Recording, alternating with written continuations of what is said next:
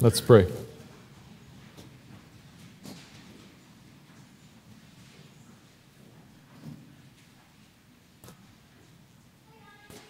Father, we come into your presence thankful for this day that you have made, the mercy that is new to us this morning in it. Thankful that you have made this day in particular a day to gather in corporate worship, a day to together lift up voices in praise and to hear your word proclaimed.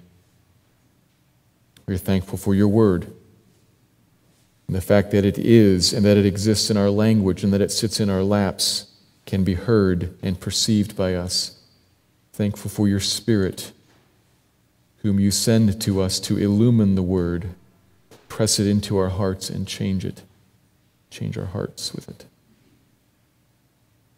There's much that we are thankful for and much that we need.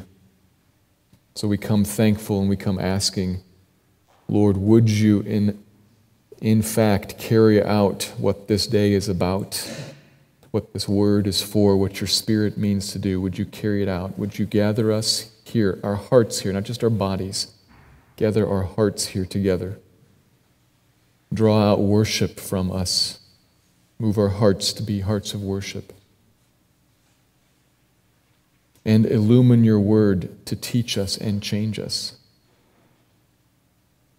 That's what you mean to do today, and I pray, Lord, that you would do it for me, for each one here, for others who perhaps hear this later. Lord, would you take your word and would you change us? In particular this morning, Lord, would you open our eyes to your great power, power that accomplishes your will of bringing us a king. Lord, open our eyes to it. Cause that to be a sweet thing and not a heavy thing, but a sweet thing. Spirit of God, would you have your way here in this room now and own the words that I say and own each individual mind here as it receives the words. Open us and speak to us and teach us and change us. Spirit of God, if there is sin here in our midst, in individuals or corporately, would you clear it out? Would you make it apparent to us and lead us even now in confession, repentance? Lord, work now to make level a path that the Savior may come in, that the King of glory may draw near. Lord, be our teacher this morning here. Use your word, shape and reshape a people. Exalt your name, build your church. Thank you, Lord. We entrust ourselves to you, even as we pray in your name. Amen.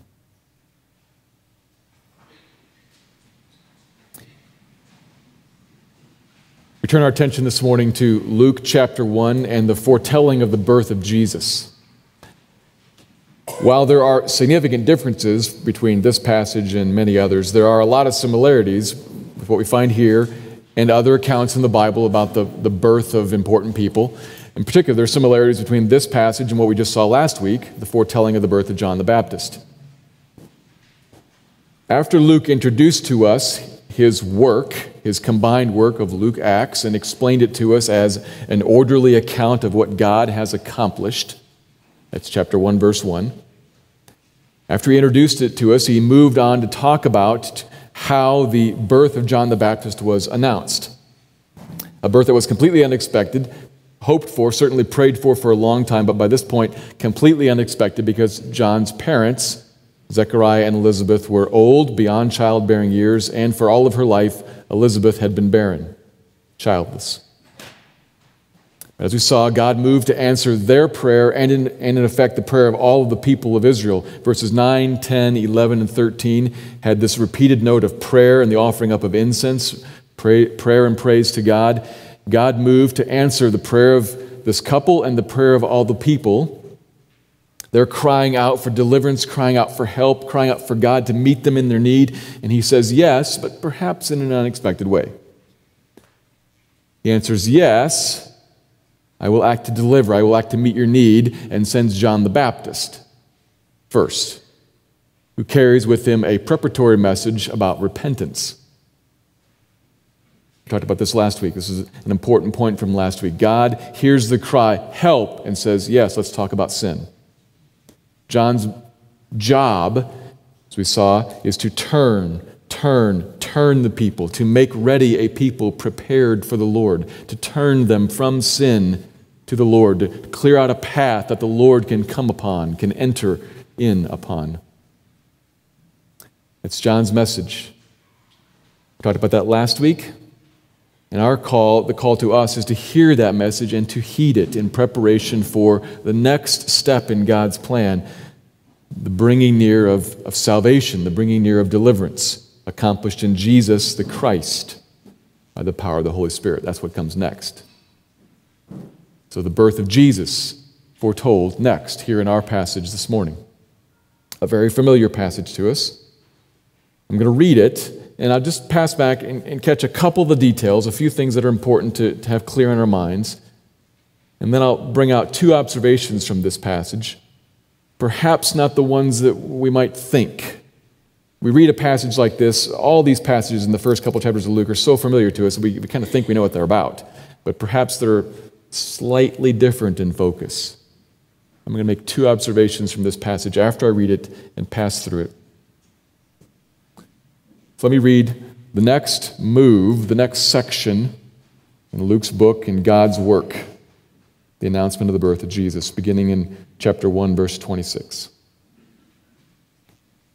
In the 6th month, the angel Gabriel was sent from God to a city of Galilee named Nazareth, to a virgin betrothed to a man whose name was Joseph, of the house of David. And the virgin's name was Mary. And he came to her and said, "Greetings, O favored one, the Lord is with you." But she was greatly troubled at the saying, and tried to discern what sort of greeting this might be.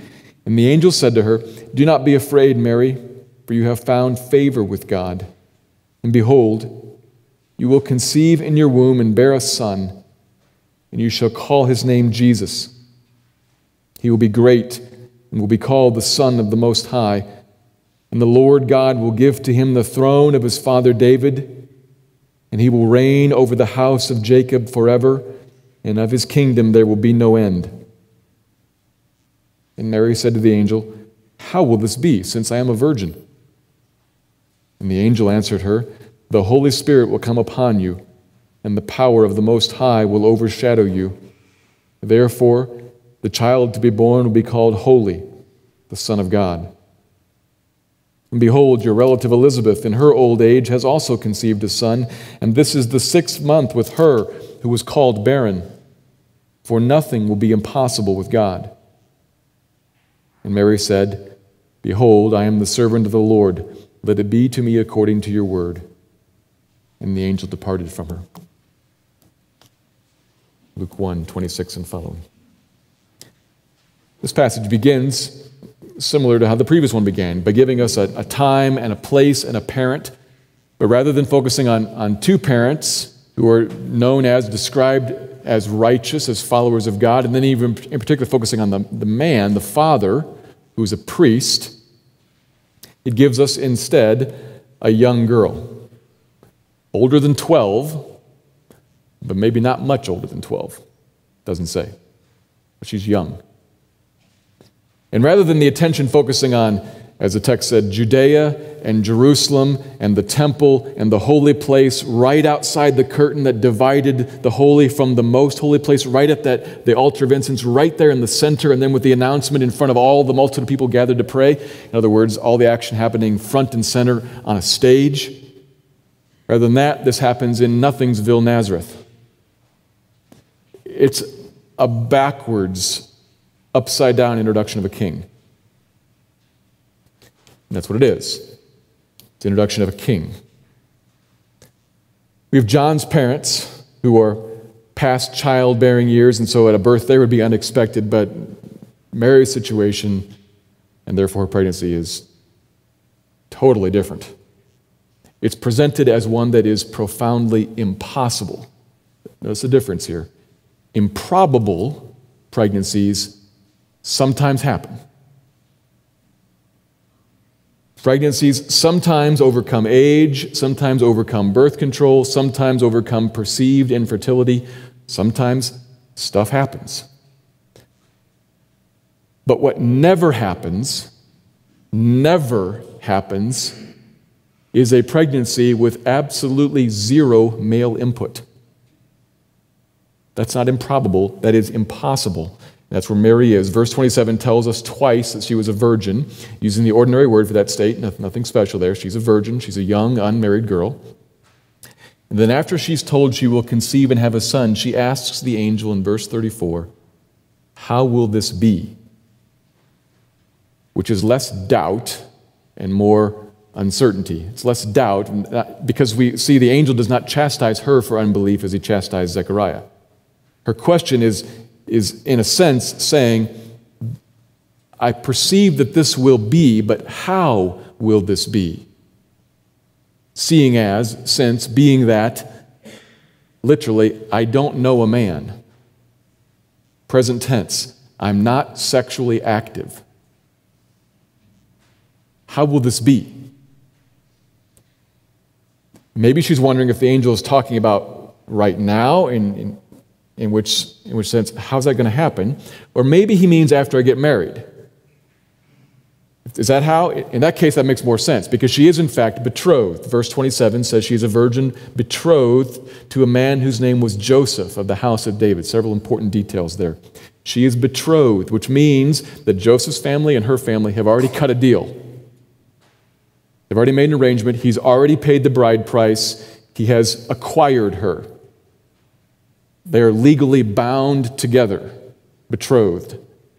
So much so, it's a legal arrangement, so much so that if we read Matthew's account, when Matthew records that when Joseph heard about the pregnancy, he wanted to divorce her. Not just break up with her, divorce. The breaking of a legal arrangement. They are a couple, which means that any child born in that couple is his, legally so. Unless he disowns it as being a child of adultery, which he does not do. Any child born in that couple is his, and he's a son of David. He's of the line of David. Any child born here will be of David, which is incredibly important for what happens next. Mary's betrothed. Perhaps she's thinking that she's going to have a baby then. Maybe is that what you're talking about? Maybe that would make more sense. And the angel says eventually here, no, I got something totally other that's going to happen here. But you are going to have a child, you favored one. When he greets her in verse 28, he says, greetings, just hello, O favored one, O graced one. In that verse, and then also in verse 31, the word behind the word favor is the same word behind the word grace. He's saying to her, you are a graced one. So this is not just, hey, this is your lucky day. He's speaking about God's disposition towards her. God's looking at you. Don't be afraid. She's very unsettled. He tells her, don't be afraid. Certainly she's frightened by the angel, but she's unsettled by the saying, it says. She doesn't know what to make of this. What the angel says to her, how he approaches her and addresses her. But he says, don't be afraid. You are a person that God is looking at graciously. You are an object of God's grace as he looks at you. Nothing bad is going to happen here. When I say God is with you, you know and I know, the Old Testament, that kind of language means something's afoot. But God's looking at you in a gracious way. What is afoot is good. You're going to have a son. You're going to name him Jesus. And verses 32 and 33 would have made her head spin. Because he reaches back 1,000 years to the Davidic covenant and says, now, the one born to you is going to be a king, but not just any king. He's going to be a king in the line of David, the one you've been waiting for. He uses language here. He will be a son of the Most High, verse 32. Similar language down below. He will be called the Son of God in verse 35. That language is actually rather common language. in the nations of that day. Kings and nations of that day used words like that to describe themselves. I am a son of the Most High, not like you all. I'm closer to God than the people. I'm a king who is nearer to God. That was common language for saying king. But this is a king in the line of David. He will be a son of God, yes, indeed. He will be a son of David also. This is the king, the one you and the people have been longing for. Would have blown her away.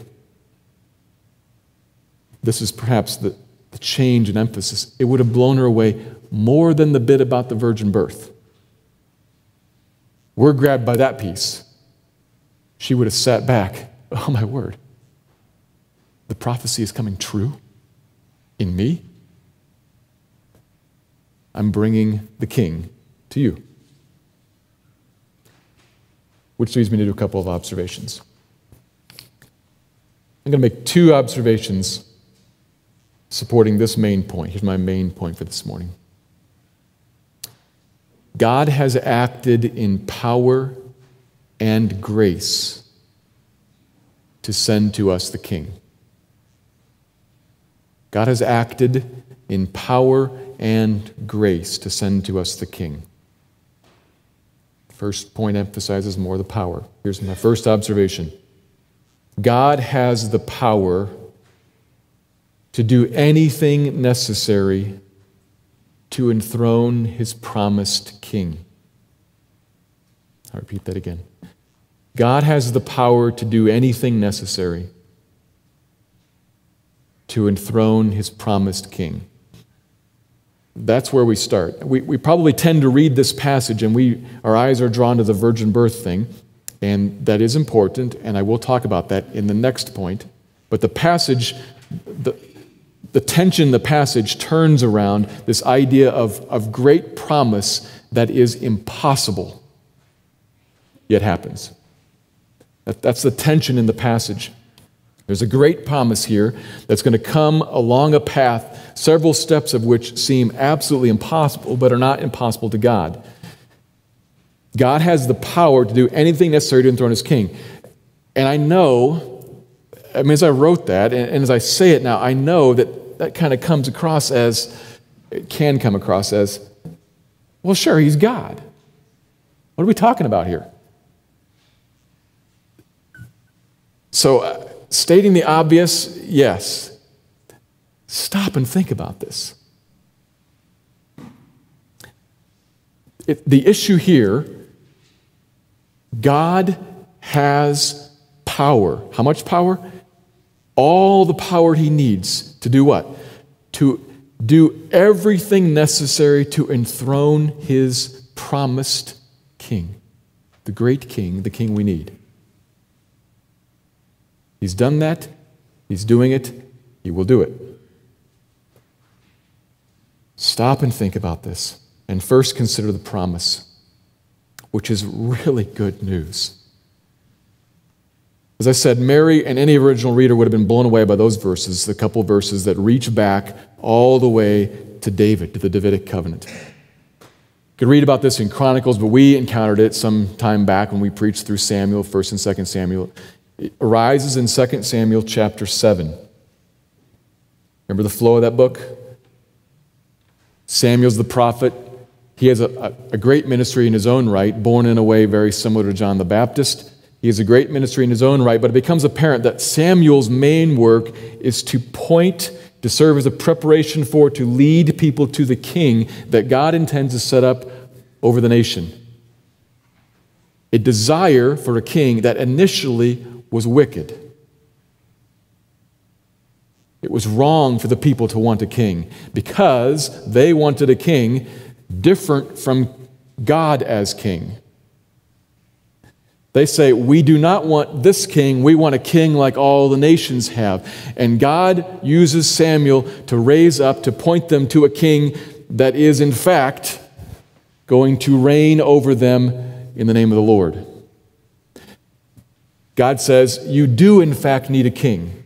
And you do, in fact, need me as king. So I will raise up over you a king who will bring you back, who will bring you back beneath my rule, into my realm of authority, into my kingdom. That's the kind of king I'm going to raise up. And he uses Samuel to point the people towards that. First Saul, not Saul. Saul looks good on the outside but has no heart for God. And then David. So God leads Samuel to a young shepherd boy tending the flock in his father's field.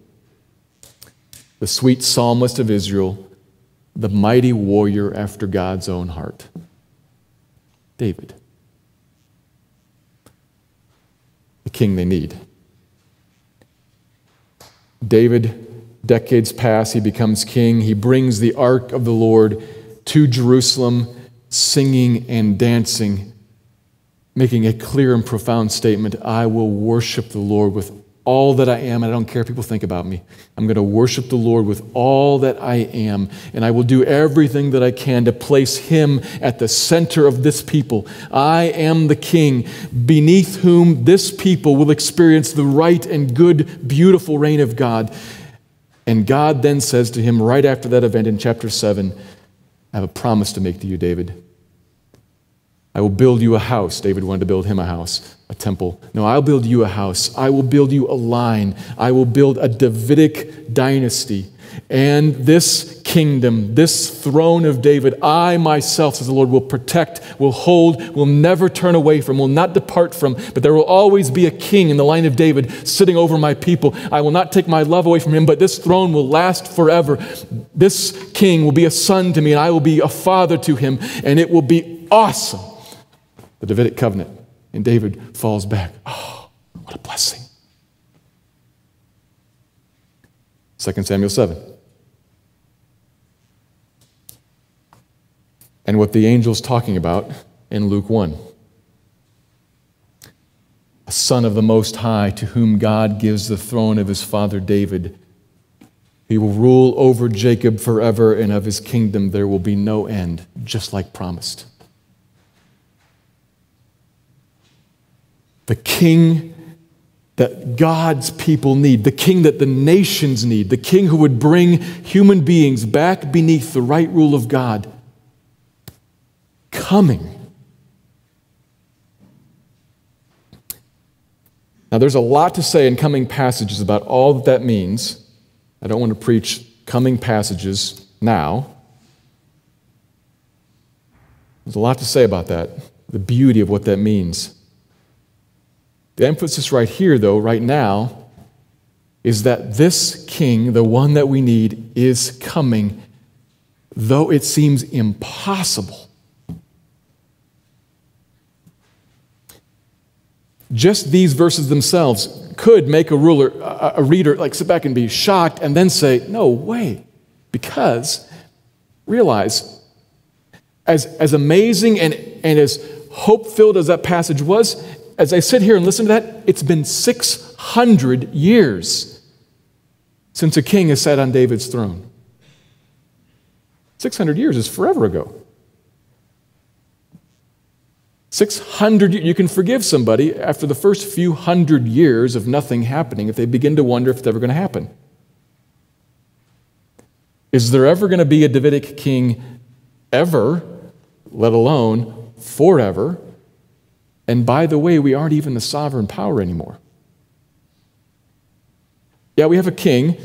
Back verse 5, we have a king of Judea named Herod, but he's not a sovereign king. He's a junior king beneath the real power, Rome. We're not even a sovereign kingdom anymore, and we don't have a Davidic king and haven't for 6 centuries. How can this happen? It's not possible. And then the angel says that it actually is possible. And again, lots of things to come exploring why that's good. This passage just is emphasizing that it's going to happen, that he's sending his throne, his king to his throne, and doing so powerfully. He's going to do it through a virgin. My goodness, how can a virgin have a baby? Well, the power of the Most High will overshadow you. God in power will bring that about. And in fact, Elizabeth, your relative, yeah, I know her. She's also pregnant, 6 months now. She who was called barren. What's he trying to emphasize there? The angel's trying to emphasize something. She knows that Elizabeth doesn't have any children. We know Elizabeth doesn't have any children. But the angel's underlining, she who was called barren. And then the kicker, for nothing will be impossible with God. Not a virgin having a baby, not a postmenopausal childless woman having a baby, not the Davidic king coming to the throne. Nothing is impossible. I will move heaven and earth to do what I said I would do and put the king on the throne.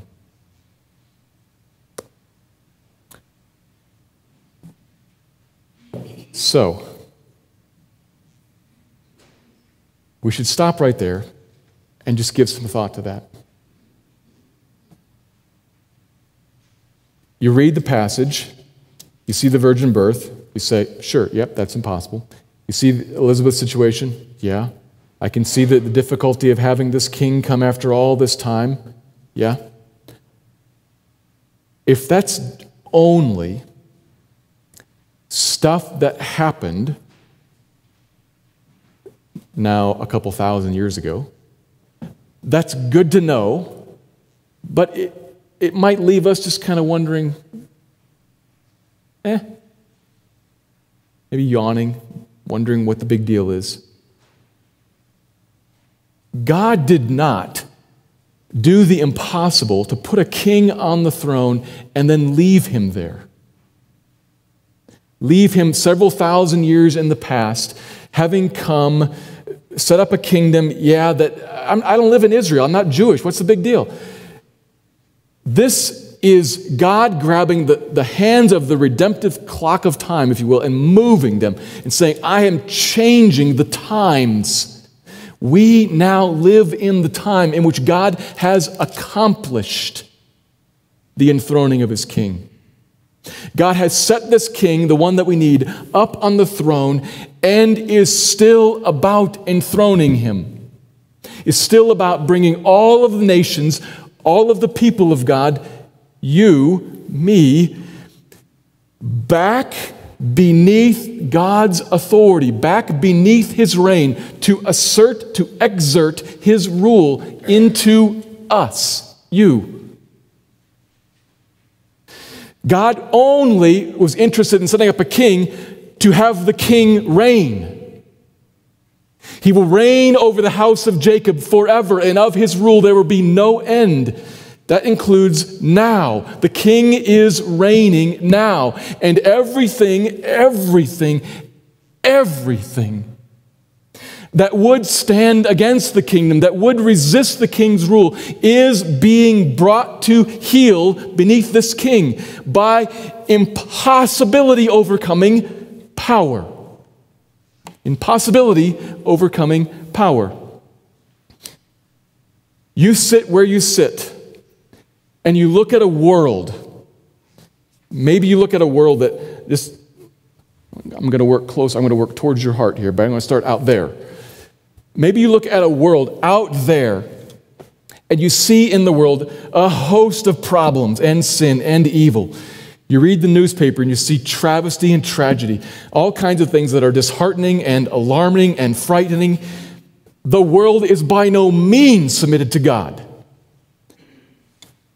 And you must set against that, God has the power to do absolutely everything necessary to enthrone his king. God has asserted his determination. I have stated the king reign. My kingdom will come. My will be done on earth as it is in heaven. Hold the newspaper next to the scripture and know which way it's going. How? I have no idea. Who has any idea? Big picture, out there stuff. Think of ISIS. Think of worldwide economic problems. Think of global warming. Think of whatever you want that's big and out there. How will God bring all of those troubles, all of those ills, some of them actual sinful wickedness? How will he bring all of that beneath the king? I don't know. It's far beyond me, but it is not far beyond him, because nothing will be impossible with God. He has determined his kingdom will come. His will be done. And it's going to happen. Out there, big picture. And I move it closer here to you. You got family members and friends that are frustrating and disappointing. Has God forgotten? Is God gone? Because this one, sure, this person who sits next to me, whom I love, whom I care about, this person certainly seems resistant to the Lord's will, certainly seems resistant to the king and his authority. What's going on here? Where's God in this? I don't know. But this I do know. Nothing will be impossible with God. He will reign over the house of Jacob forever, and of his kingdom there will be no end. This is the king. He comes to reign. God moved heaven and earth to put him on the throne, and will bring everything, as Ephesians 1 says, will bring everything to heel beneath him. Including the situations that are much more personal than stuff you read about in the newspaper, including situations that are people that you know, people that you care about, including situations that are you.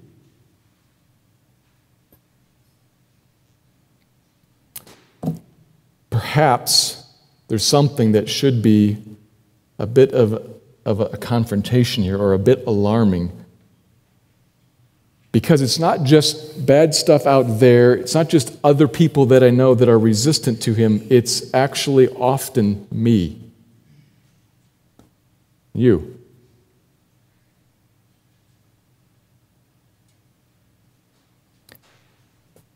When we see God saying, I have set up a king, and he will reign forever, that means over everything, over everyone, and over me, and over you.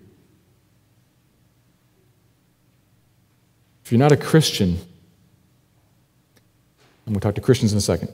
If you're not a Christian, you need to consider this.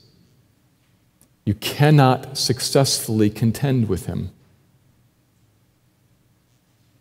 We like to play a great game here on earth. The I'm sovereign and I'm in charge of me game. It's just a game. It's not true. You're a creature. You were made. You will die, and you will answer. Those are the facts. We're not sovereign. We're subjects. And there's a king.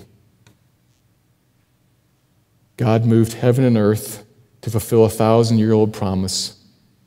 He's raised him up on a throne, crucified him, raised him from the dead to prove it.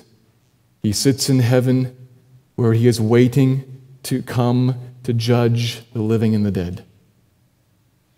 This is the truth. And you are not strong enough to contend against him. That is a sobering reality. He is too strong for you. He is too much. And he makes no bargains or compromises. He is a king, not a president.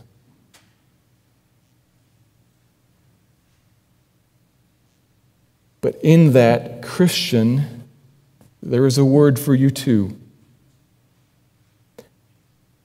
I spent more time this week thinking about this for me than I did for non-Christians or for other people or for the nations or for ISIS or for whatever.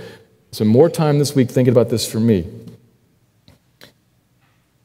Because Christians too also sometimes attempt to resist or reshape God's intention of exerting his kingly reign over us. More simply, we pick and choose what he's in charge of. That doesn't work either. He's a king, and he will rule over the house of Jacob, over the people of God forever, and of his kingdom there will be no end. The whole problem of the book of Judges, to which the king is the answer, is the whole problem of the book of Judges should ring in your ears. Everyone did what was right in his own eyes. And God said, I will put an end to that for their good. I will put an end to that by bringing a king. He brings a king to us to put an end to our suicidal desire to pick and choose what gets followed of his word and what of our wisdom we exert.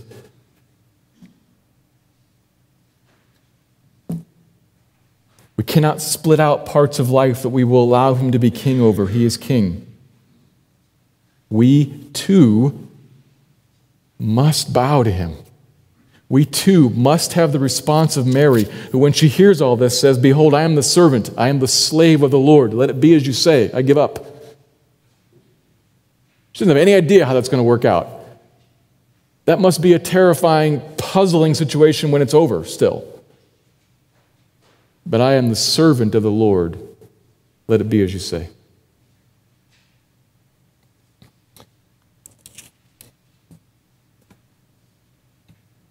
When we say that God has power, that nothing is impossible, that applies to every realm, of course, but in particular, what this passage is drawing our attention to is that nothing is impossible for God in the sphere of raising up Jesus to reign as king.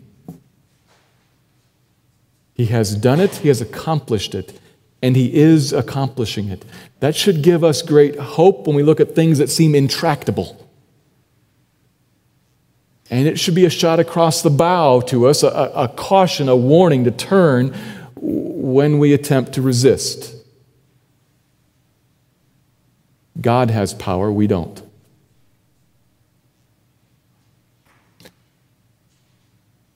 Surrender.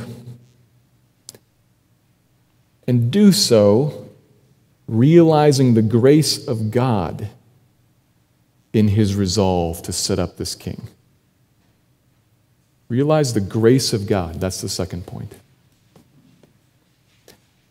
Here's the second observation. God has graciously sent Jesus as the unique king we actually need. God has graciously sent Jesus as the unique king we actually need. And I say unique because that's the piece that, through that word unique, it's how I'm going to approach the virgin birth. So it brings us to that piece of this passage. Verse 35 says, "The Holy Spirit will come upon you. The power of the Most High will overshadow you." In other words, God in power by the Holy Spirit. Obviously, it's not a physical thing. Spiritually, the power of God is going to exert influence on you, Mary, so that you have a baby. He will create again.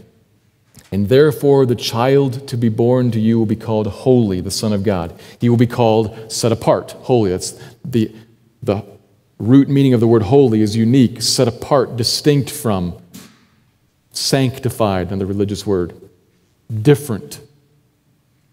He will be called holy, set apart, uniquely God's Son because of the virgin birth. That's the significance of the statement here in Luke. That's why Luke has it. Luke is clear about the reality of the virgin birth. He teaches it, obviously. But he doesn't present it here for the sake of connecting it to Isaiah chapter 7. Matthew's gospel does that. Matthew talks about the virgin birth, goes back to Isaiah, quotes Isaiah's prediction and says, so it was fulfilled. That's Matthew. Luke doesn't go there at all. Luke uses this to point out no human father direct creation by God in her womb. And he does that for a different reason. Not to show fulfillment of Scripture, but think about this. Just as it is the direct creation of a human being by God, does not in itself inherently mean that human being is divine. After all, God did that with Adam also. God directly created Adam. Adam's not divine. It does say, though, this person is very unusual. This is different. Totally different, in fact. Something unique here. Particularly when you compare it with the story right before. Yes, there's the unique birth right before of John the Baptist, but that's only improbable, not impossible. This is different. Unlike anything that's ever happened anywhere. He is to be a son of David, but not like the other sons of David, not in the same way. And furthermore, like all other kings, he's to be a son of the Most High, but not quite like all the other kings. There's something different here. God's drawing him aside to himself very uniquely. So he's a son of David, but uniquely so. He's a son of God, but set apart uniquely, differently. We don't get all the details about Christology here, of course. We don't get everything about who is Jesus, and we don't get the fully man and fully God. It isn't here in this passage, but what we do get is here is a king in the line of David named Jesus who is very different. Pay attention to him. The only other situation remotely like this was the first time that God created Adam. There's a parallel being set up here which we need to pay attention to going forward. Something draws our attention to Jesus in his uniqueness in origin. Something gracious here. And I pick up that word at first right from the surface, because that's how the angel greets Mary. "O favored one, the Lord has looked on you with favor." As I said, that's the word for grace there. You are an object of grace. God's doing something to bring along this king, to enthrone him, this unique one. He's bringing him to you, to the people, to the world, from a disposition of smile, from grace, not from judgment, not from anger, from wrath, but from grace. I'm sending the king. But there's another grace present, not just in the words, like right on the surface, but there's another grace we should think about. Maybe one's a little less obvious. Mary, you're going to conceive a son. He will be born in the house of David. He will be a son of David. He will sit on the throne. This is the king that I promised, the king that we need. And if you're thinking, perhaps you remember, I use this phrase a lot in preaching through Samuel, he's the king we need, sort of. It's easy, as I did in the first part of the sermon, to remind us of the glory of David. The shepherd, the sweet psalmist, the warrior who killed Goliath, the one who brought the ark to the center and restored amongst the people a Godward vision. That's the David that we perhaps romanticize and easily remember. But you might, if you keep thinking, you think, oh yeah, the whole last half of 2 Samuel is other. There's that bit about Bathsheba and Uriah. Oh, and there was the rape of his daughter that he did nothing about, and the favoritism towards his son and towards his brutal commander, and the civil war that ensued and all the massive bloodshed. Oh yeah, that David. Great. And every son of David after him was little better. In fact, none of them were as righteous and as powerful and as holy as David himself was. In fact, the sons of David are what led us into exile, out of the land, in their disobedience. Are we going to get another one of them? Is this actually good news? It is. We don't get everything about who this Jesus, the Son of David, is, but we do get this, that he's different. God's moving powerfully in grace to bring us a son of David who is a son of David, but not like David. Better.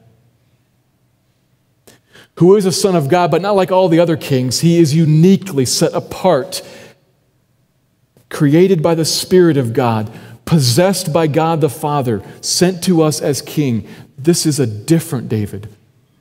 A holy one. What will that be? Well, you got to keep reading. Mary's going to sing about that. 2 weeks from now, she's going to sing about some of what that means. But here's a good king, different than David, different than any other man, not like any other human ruler you have known, powerfully set up by God in grace to rule you. That word rule strike you as hard? It's good. In the hands of this king, the rule of God is sweet. And he is committed to pressing into your life, into the lives of those around you, and into this world. This unique king, graciously committed to it, he is setting him up to reign and to rule. That is good news to us, Christians. That is an offer of good news to you if you're not a Christian. It's a promise that an end is coming in which righteousness and justice falls down on the earth and covers it like the waters cover the sea. And it's a call to us to submit to him, to respond to him like Mary did. I'm your servant, I'm your slave.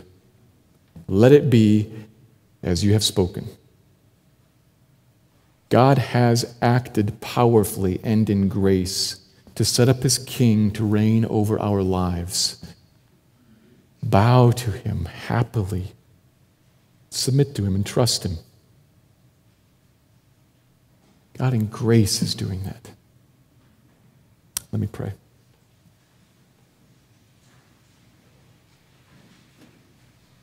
Lord, would you extend your authority over us?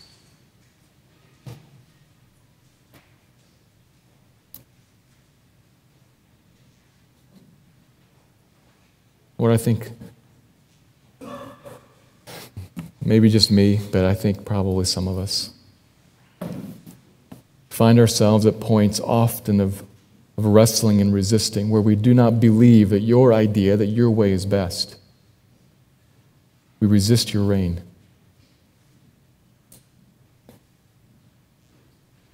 Or would you graciously press the authority of Jesus into every nook and cranny of our lives? A king like David, but better than him, is what we need. And so would you make that happen in us? Rule your people, please. Wield great power to overcome our hard hearts. Have your way with us, Lord. Speak to your people even now as they sit for a minute and think. Would you speak to them about perhaps words of assurance as to how you have life under control, perhaps words of conviction or confrontation about ways we resist. Speak to your people. Call them to you. Comfort, encourage, convict, save, reign. Thank you, Lord. Amen.